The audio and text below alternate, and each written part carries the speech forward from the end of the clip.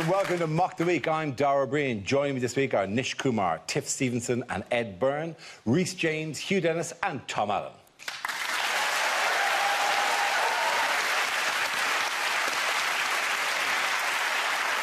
We start with a round called Picture of the Week. I show the panel a topical image and ask them to tell me what's happening. So, what's going on here? I can tell you exactly what that is. That is the bloke who runs America talking to President Trump. Is Trump saying, no, I said you gave me an election? Is Trump saying, I genuinely thought you and the meerkat were the same guy? I can't imagine the conversation is going very well because Vladimir Putin doesn't speak very good English and Donald Trump also doesn't speak very good English. It looks like a before and after for one of those hair restoring clinics. He's saying, this is what they used when I had my prostate exam. Is he saying, so which journalist do you want me to have killed? Is it a picture of... Clearly went too far with that one. All right, yeah. I didn't realise this was a pro-Putin audience. The shocking anti-Putin bias at the BBC. This is political correctness gone mad. This is political correctness gone mad. For a second, I considered going for the accent, and I pulled out of it. And when I heard you do it, I was like, good decision, Kumar. You think? Oh, I think we can do... I think you can do the Russian accent. Do you really think so? No, I can't. Is it Trump saying, I can with Viagra, but all that comes out is a weird-smelling dust? He's probably just going, look into my eyes. I did not hack American elections. That's Sesame Street. Who has one thumb and did election? This guy! This is the first annual meeting of the We Are Definitely Not Bald Club. Oh, what a tedious meeting that would be.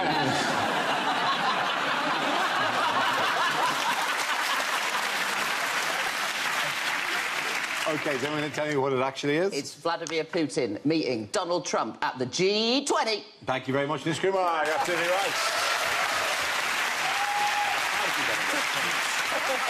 Yes, this is a picture of US President Donald Trump and Russian President Vladimir Putin meeting at this week's G20 summit in Hamburg. How did it all go? Did you enjoy the G20 this year? This particular meeting, for a first date, this one seemed to go very, very well, didn't it? Yeah, it did, yeah. Trump came out immediately afterwards and was like... He did?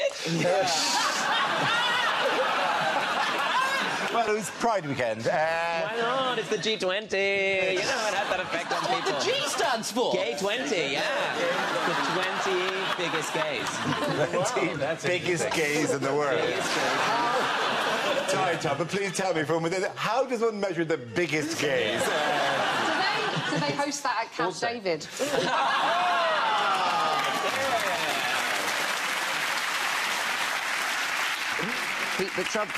Trump immediately emerged after the conversation and said, oh, I talked to Putin about the hacking and he didn't do it. And you go, that's not how anything works. It'd be like my 6-year-old saying, I asked my daddy if he let me win that running race, and he said he didn't. He said he was running as best he could, and I won the running race because I am fastest. That cleared up. But I was fastest. You love the age difference, don't you? You just Got to have an angle somewhere, mate. It's very, very, very difficult, though, for Donald Trump to admit that the Russians interfered in the American election, because the only reason the Russians would have done it is they know that by getting him elected, they would turn America into a laughingstock and a disaster, which is why the Russians didn't interfere in our election, because they know that we can do that all on our own.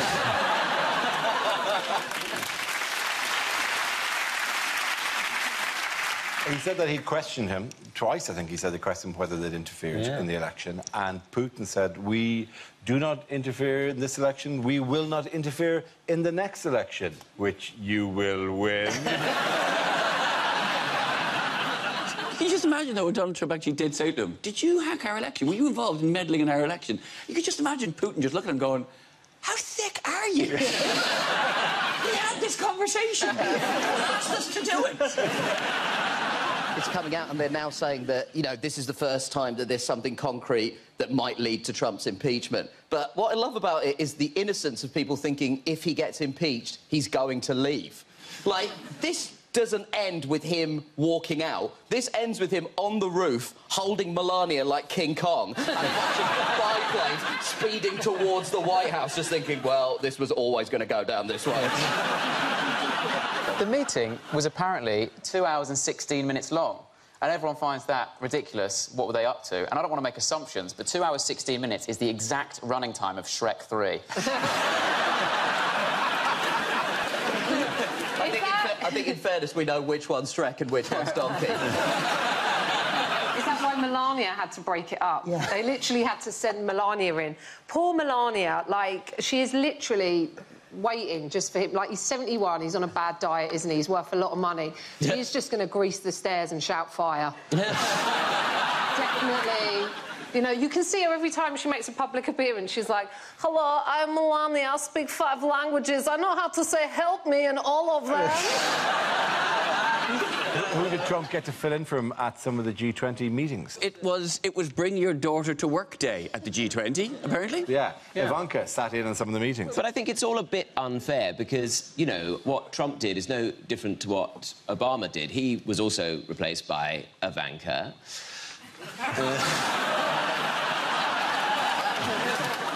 I like to think they were talking about global warming, and then she just went, I've got a really nice range of sandals. I can help you with that. That's how she talks, but that's how everyone American talks. Like they're running out of batteries. Moving on, how did Theresa May get on to the G20? She got on very, very well. Did she? I'll tell you why she got on well. It's because, at the moment, she's under a lot of pressure. So Philip Hammond, for example, has said that the economy should be at the centre of Brexit, should be a soft Brexit. But Donald Trump has promised her a very quick trade deal with the United States. And it will be quick, because the negotiation will be very quick. They will say, will you accept irradiated beef, you know, vegetables full of hormones? And we will say, hungry.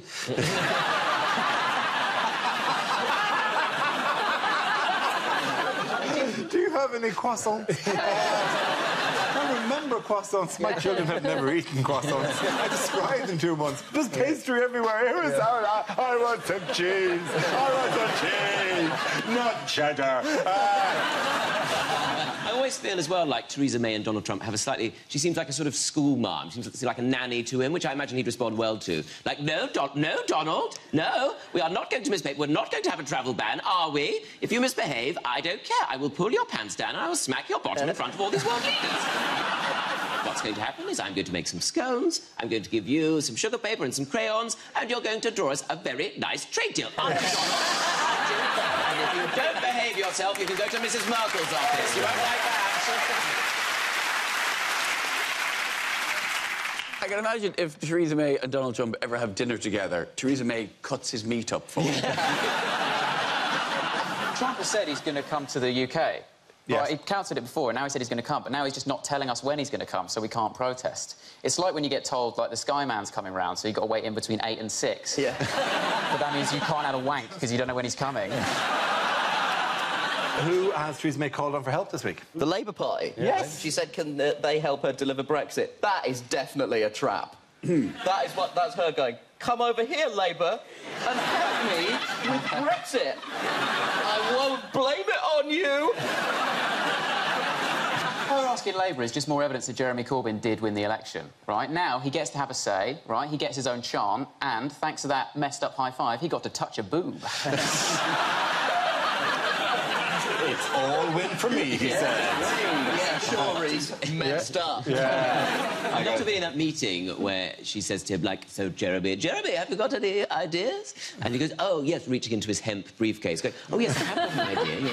It's this.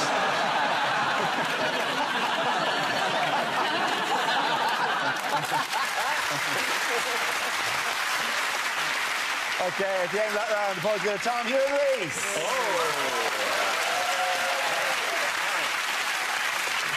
Now Now we play a round called I'm a Celebrity, Get Me Vladimir. This game involves Tom and Nish. So, if you could make your way to the performance area, please. This round is a stand-up challenge. I launch the wheel of news, and wherever it chooses to stop, one of our performers must step forward and talk about that subject. OK, here we go. Let's spin the wheel. The first subject is politics. Oh, Nish. So, we're living through a real period of political instability, both here and in America. And in the last couple of months, some unlikely saviours have emerged. Tony Blair is considering a return to frontline politics, and Chelsea Clinton is contemplating a run for the Senate in 2020. And to those people, let me just say this. Maybe just leave it.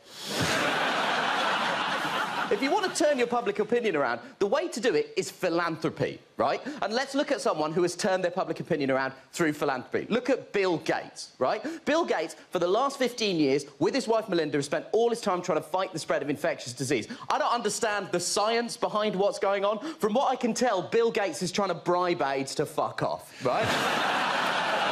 And we like him for that. But in the 90s, we hated Bill Gates because of the paperclip. Basically, there was a paperclip, and you turn on Word, and the paperclip would appear, and it would ask you if you're writing a letter, but you weren't writing a letter. So you're like, I hate you, Bill Gates! I'm gonna buy a Mac forever! And there are people genuinely putting their money where their mouth is in regards to philanthropy. Look at J.K. Rowling.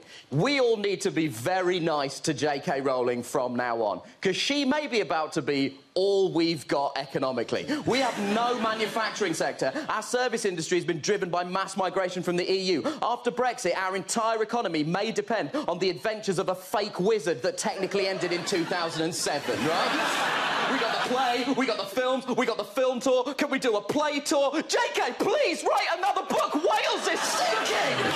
Maybe something about Harry trying to get his finances in order in his 30s, like Harry Potter and the Mystery of the Fixed Rate ISA. Thank you very much, Nish. OK, that leaves us with Tom. Let's see what your topic is. Let's spin the wheel. Now, the topic is family. Oh, OK, fine. I did that run very well, didn't I? So, affording your own home is very difficult in today's climate. And recently, I've been forced to live with a couple. They're called Dad and Mum. One thing that my parents' friends all like to let me know is that they are down with the pervs. They are down with the pervs. They love the pervs, and I'm gay. I'm gay. I don't know if I needed to explain that. Well, I say I'm gay. I hardly find the time. But I mean, I'm a Gemini as well, but they don't get a parade. But the thing is, like, their friend, Les, wanted to come over and talk to me. Les comes over and he says, oh, Tom, I've got to tell you, right, my brother, he is gay now. Gay? Now, I mean, it sounded like he'd done an evening class and become a Pilates instructor. So oh, yeah, my brother, he's gay now, and he's ever so worried about telling me, He said, oh, I've got to tell you, Les, I'm gay, Les. I thought, gay, Les? That's complicated, isn't it? I didn't know you could be both. So I'm gay, Les. And I just said to him, Tom, oh, don't worry, bruv. There's one on every bus. Which I thought was a very confusing thing to say, because as far as I'm concerned, all the gays I know use Uber. Thank you very much, Tom. Well done. Give that round points to Tom Allen. Our next round is called If This Is the Answer, What Is the Question? On the board are 6 categories. Tom, which category would you like? World news, please. Lovely stuff. Your category is world news, and the answer is 580 miles. What is the question? Is it how far the Proclaimers now have to walk to see their partner now they've been priced out of Aberdeen? Is it, according to my estate agent, how far can I throw a stone? Is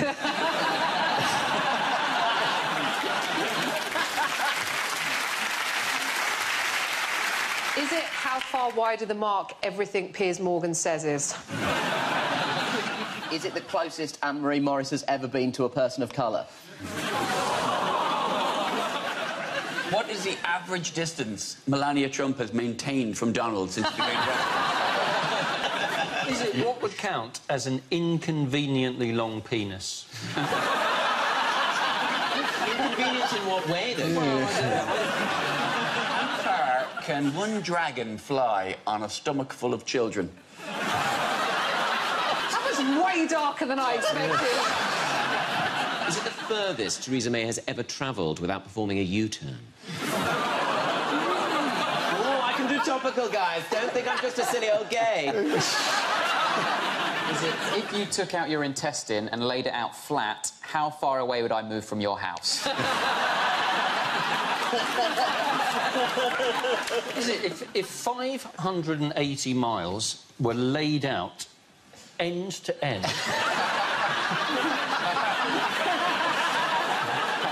How far away can Donald Trump Jr. get before they reach the end of the sentence, open up, it's the FBI?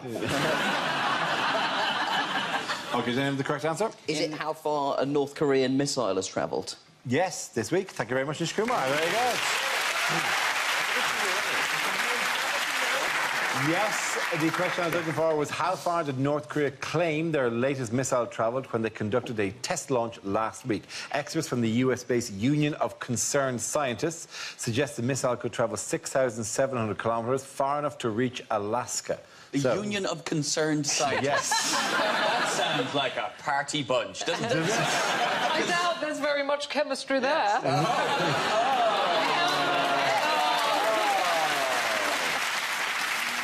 Well, yeah, they're next door to the Union of Blasé Scientists who are kind of like, come on, it's Alaska, what? Some salmon? Do you think if it reaches Alaska, though, because it's got the ice there already, do you think maybe it will form like a baked Alaska? Have a big meringue over the top. If they could just flood it with jam, it would be delicious. You should let them fire it at Alaska. It's going to save them a fortune on fracking. There is a lot of focus on Alaska, obviously, because it is mainland America. And it's rubbish, isn't it? Is that what you were going to say? Who cares? Sarah Palin. Sarah Palin's That's the point I was going to make about poor Alaska. That, no, it's just Alaska, for God's sake. Oh, roar, I'm a bear. Thump, who cares? Call me when it hits one of the good ones. You think we should be worried about it, though? I mean, you're the science guy. Obviously, as you've discussed many times. How dangerous is an ICBM? Is it 1950s technology? Is it like they have, in fact, perfected the Goblin tease? How dangerous is a nuclear weapon? Meh, quite dangerous. On the scale of stubbing your toe to lots of people dying, it's more on the higher end of that rather than the lower. How does it work, though? Why does it have to go so high? It went 4,700 kilometres up or something, didn't it? Well, it would get caught in the trees, wouldn't it? It's just a test. You just pop it up and bring it down. Like and equally, at Halloween, you could take the fireworks that you have in your garden and rather than send them straight up, you could just fire them straight at your neighbour. You could just do that. You could just go, this is for that big Lundy tree. Straight in the window, right? This is for not giving me back my lawnmower. Which is the kind of discussions I'm sure you always have with your neighbours. Well, my neighbours are 580 miles away. Oh, there he is. Look at him. Found the right way round. Looking the right way round. I think he's just checking that his uncle is still tied to the missile. He's watching Love Island. And he was delighted with himself. There he is! Thrilled. That guy is like, oh, I live another day. That guy is absolutely hedging his bets on how the missile test goes, because he's like, this is either I surrender or Do you agree with me that pinstripe is very much the thing for watching a missile test? It's very slimming if you're sort of carrying a bit of weight here. It can really bring your waist in. And I think it's the de rigueur outfit for launching a ballistic missile. If you want to... What shall I wear? I'll ask a gay friend. Yeah. He says, pinstripe. Do you think, independent of whether or not he has any gay friends, and we'd imagine no, right? Do you think the fact he's wearing pinstripe mean that somebody had the nerve to go to Kim Jong-un and go, maybe if one were to be carrying a little bit of weight? I'm not saying you are. I'm just saying it would be quite slimming in that situation. I'm not sure he's got that, because that same person presumably would have looked at his hair and been like, yeah, that's absolutely fine. Anyway, meanwhile, what are governments cracking down and genuinely cracking down on this week? People claiming insurance claims for getting food poisoning while on holiday. Yes. Because it's time for that to stop. Who was aware that we needed to draw a line in the sand on that one? Who woke up this morning and went, too many people are claiming falsely that they got sick when they were on holiday? And it's rife, this claiming back for illness on holiday. And the reaction is 50% of people going, that's terrible, because that surely goes back onto our insurance costs. Yeah. And 50% of people going, you can do that. I wasn't aware you could do that. That's because I had a bit of it. Remember Brenda, that dicky tummy round about day 3, right? That'd be worth a few quid, wouldn't it? I once saw a list of complaints to Thomas Cook, and my favourite one was from a woman in Surrey. He said, I want to complain about my holiday in Barbados. It took us 8 hours to get home. It only took the Americans 3 hours to get home. If you get caught doing this, you can go to prison for 3 years. Imagine the conversation. Oh, what are you in for? I murdered my family. What about you? I pretended to have diarrhea and Zante, so I didn't have to pay for a steak frite.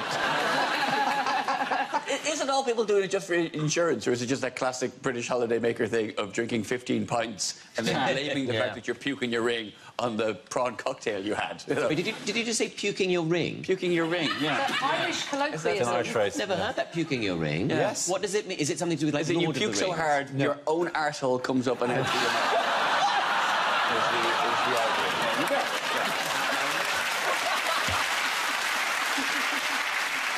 It's a rich culture, the Irish culture.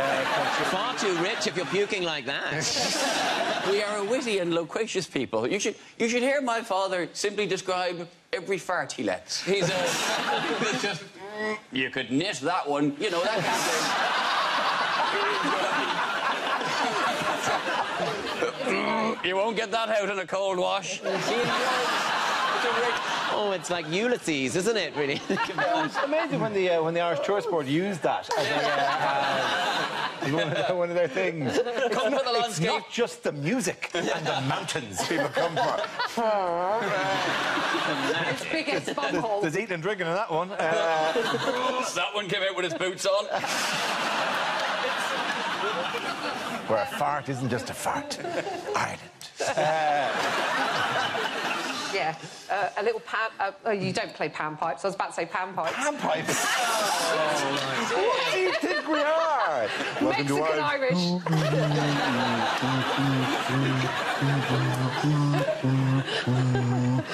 It's Peru.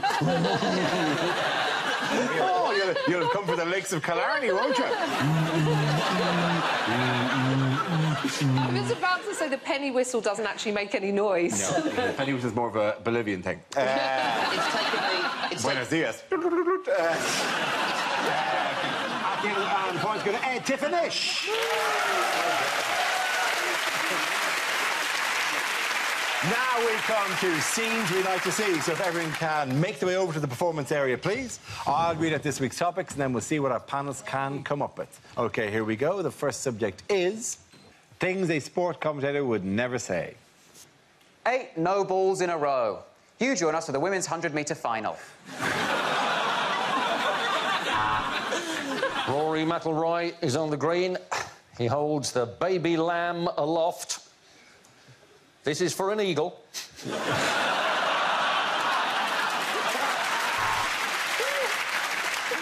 They think it's all over. It is now. I'm dead. And the Russian champ beginning her floor routine now. Running, big jump, and a tumble, and a little tumble, and then rolling around, and then a bit of swirling. To be honest with you, I normally do the darts. Joe Root's up now for England. He's quite cute, isn't he? He could spend a couple of hours at my crease. And at the end of that match, it's 0-0. But it doesn't matter because both teams are just such lovely people. Well, there are 3 horses in it. This is the worst sausage I've ever had. And the Ferrari crosses the line in the worst case of cheating the London Marathon has ever seen. welcome to the Monaco Grand Prix. And yes, they do all sound a lot like bees.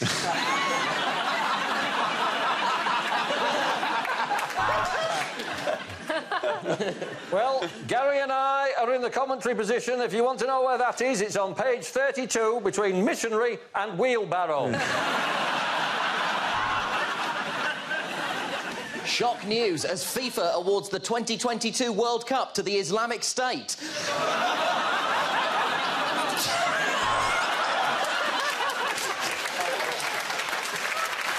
Say what you like about these cyclists, but boy, do they know their drugs.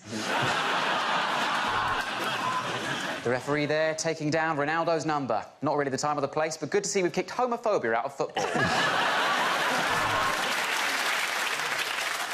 And as is traditional, the leader of the Tour de France now awarded with the yellow jersey to remind him what colour his piss is supposed to be.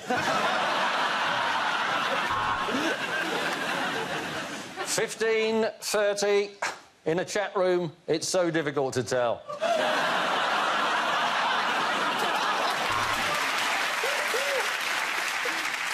Incredible delivery from Serena Williams. The baby came out in 7 minutes and she didn't even shit herself. Oh, that is long, very long. I'll put it away now and get on with the comment. OK. The next topic is unlikely lines from a thriller. Boss, I've got some news about the criminal who's been impersonating Sting. He's turned himself into the police. We've got to get out before it goes off. Oh, no, I've misread the sell-by date. We've got another week. Yes, my name is Pussy Galore. Yeah, obviously it's a code name. My real name? Oh, it's Fanny Everywhere.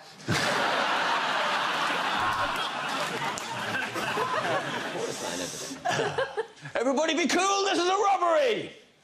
You, in the Game of Thrones T-shirt, what did I just say about being cool?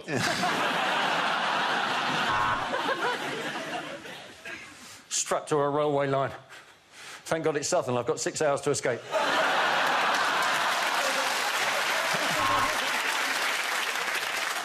Whoever you are, I will find you and I will kill you. Now, can you tell me your postcode so I can pop it in the sat-nav? Mr. Brown, meet Mr. White. I really should learn these diplomats' names. You can beat me as much as you like, but I can't tell you where he is. So it's all set up. No one knows where Wally is.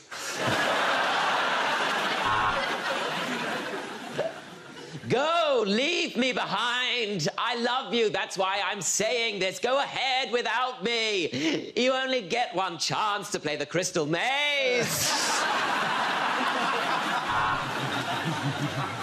Oh, I'm so angry about all these people observing Ramadan. Nigel Farage stars in The Fast and the Furious.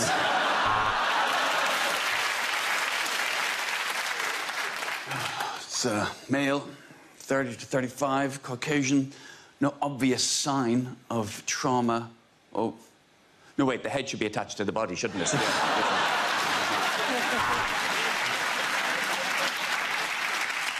Right, we was going down to see the match with some of the lads, and some blokes got killed, didn't he? Yeah, it was murder on the Leyton Orient Express.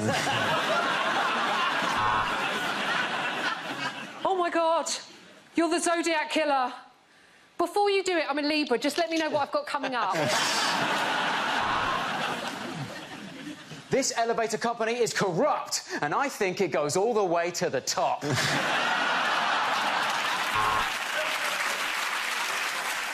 You can kill me, but if you do, you will never find the sarin gas canister I have placed in the president's fridge. Shit.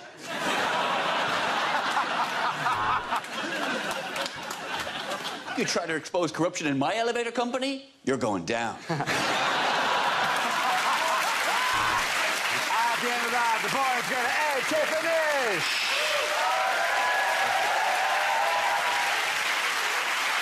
And that's the end of the show. This week's winners are Nish, Kumar, Tiff, Stevenson and Byrne. Commiserations to Rhys James, Hugh and Tom Allen. Thanks for watching. I'm Dara Briain. Good night. Who else to talk about the week? Cutting, biting and ruthlessly analysing. Frankie Boyle's New World Order tomorrow at 10 here on BBC Two. And there's plenty of comedy to find online on BBC Three. Ivor Graham, live from the BBC, is now available.